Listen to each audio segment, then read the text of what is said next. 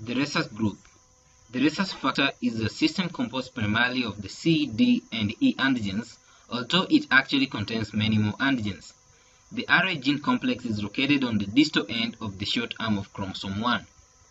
The proteins or antigens occurring only on the surface of the red blood cells. Antigen D is by far the most antigenic component, and the term Rh positive, as it generally used, means that the individual has anti-agglutinogen D. Agglutinogen D. The Rh negative individual has no antigen and forms the anti-D agglutinin when injected with D positive cells. It was named after the rhesus monkey because it was the first study using this blood. Anti-D antibodies do not develop without exposure of D negative individuals to D positive red blood cells by transfusion or entrance of fetal blood into the maternal circulation. However, D-negative individuals who have received a transfusion of D-positive blood can have appreciable anti-D titers, therefore may develop transfusion reactions when transfused again with D-positive blood.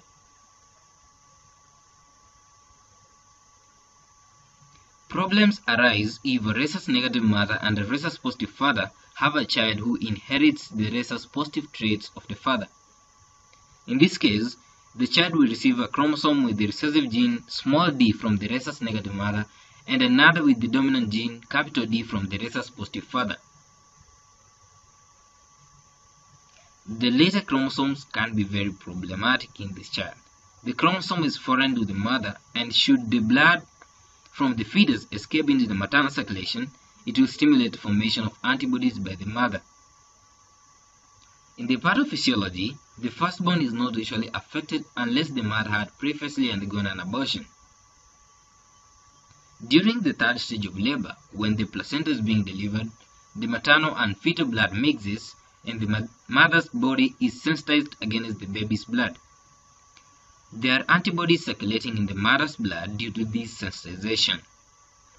If the mother conceives again and the fetus is rhesus positive, the antibodies circulating in the mother's blood will cross to attack the rhesus positive genes in the fetus, and the blood cells are destroyed, causing anemia and excess bilirubin in the blood of the baby. The Rh or D antigen expressed by the 30DGA. Many cells pass between maternal and fetal circulation, including at least 0.1 ml blood in most deliveries, but generally not sufficient to activate the immune response.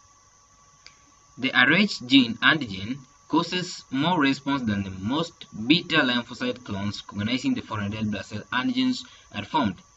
The initial immunoglobulin M followed by immunoglobulin G in 2 weeks to 6 months, and mammally beta lymphocytes activate immune response in the subsequent pregnancies. IgG antibody crosses placenta and attacks the fetal red blood cells. These cells then become sequestrated by the macrophages in the fetal spleen, where they get hemolyzed, leading to fetal anemia. In management of Rh isoimmunization, we have antenatal management, whereby the aim of this management is to save the unborn baby. During antenatal care, profile blood is taken for grouping and hemoglobin, and the following steps should be also taken. A mother who is a rhesus negative should be closely monitored at 26 to 28 weeks gestation, and blood is taken for Coombs test, which is repeated at 34 to 36 weeks. Antibody titers are estimated. If it continues to rise, then the labor is induced. Blood transfusion exchange can also be done in utero in developed countries. And the care during labor. Labor may be induced by 36 to 37 weeks.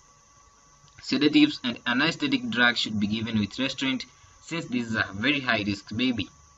And preparation should be made for blood exchange transfusion.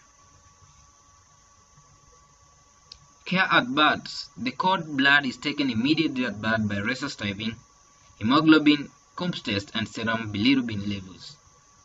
A bilirubin levels of more than 4 milligrams per 100 ml of blood and Hb below 14 grams per 100 ml is an indicator that severe hemolytic process has already started. The cord should be cut as soon as possible after birth to prevent further increase in blood from the placenta. Then the length of this cord should be at least 3 to 4 inches to facilitate use for blood exchange transfusion, Then you rub the cord with a gauze soaked in normal saline solution to prevent it from drying.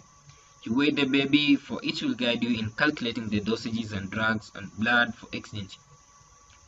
Postpartum care involves that administration of anti-D immunoglobulin 72 hours after delivery. Other potential sensitizing events include invasive prenatal diagnosis, antepartum hemorrhage, ectopic pregnancies, evacuation of the mole of pregnancy, intrauterine death and stillbirths, intrauterine procedures, therapeutic termination of pregnancy, miscarriage, and external cephalic version.